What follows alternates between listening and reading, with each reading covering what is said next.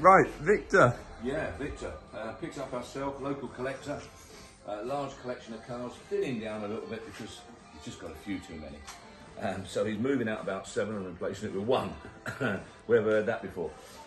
Lovely car, blue over grey as you can see. Nice period sun visor as you can see.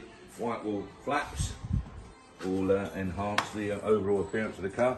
Now it's a Super, Victor Super as you can see. You can clearly see inside there, nice bench seat, marketed as a full 6-seater. Probably a tight 6-seater to be fair, but very much a 60s Vauxhall flagship. Now the F-Type, as we know, is the most superb driving car. I'm going to run this around the village in a minute just so I can tell people how nice it drives. But they rotted for England. They were even worse than Austin 1100 and 1300s. I mean, these really did rot for England. Someone told me they were built out of cheap Polish steel. I don't know how true that is, but you just couldn't hold them together. They were dreadful. But this is a lovely car, nice colour, beautiful royal blue with a grey bottom, a lovely two-tone.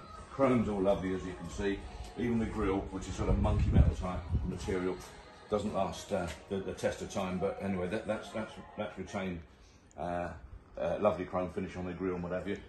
Period wheel trims that we can see. Sensible door mirror on there.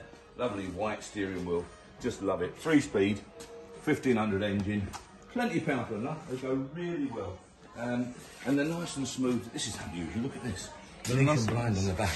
Now that is unusual. Now, I haven't seen one of them for a long time.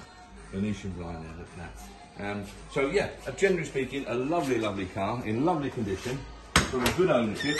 The gentleman knows his cars.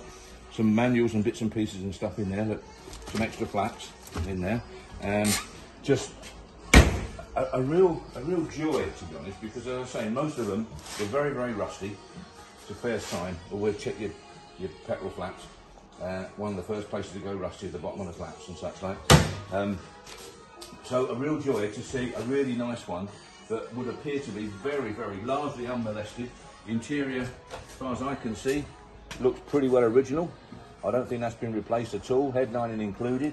Even the carpets look elderly. I would think they'd probably been replaced at some stage, but a good while back. And as we used to say in Luton, you could always tell a guy that drove an F-Type Victor because he limped. Because every time he got in, he whacked his knee on that bit there that stuck out.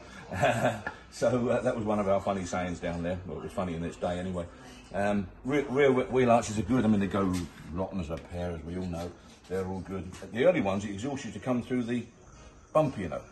And consequently, the exhaust would rot out and it'd take the bumper with it. Dreadful thing. Driving down the road behind one of these and the bumper would fall off. I mean, they were just dreadful. But this is a lovely, presentable car.